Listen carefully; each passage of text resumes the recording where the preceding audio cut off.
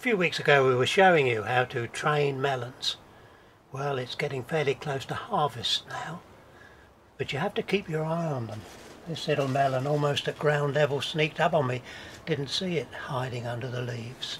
And of course, as they grow, the more you let set, the smaller they are. But they do need supporting. I've found those little mesh nets that citrus and onions and things come from the supermarket make quite a nice cradle. Actually, somebody came into my polytunnel recently and said, I didn't realise they grew the fruits in in those nets.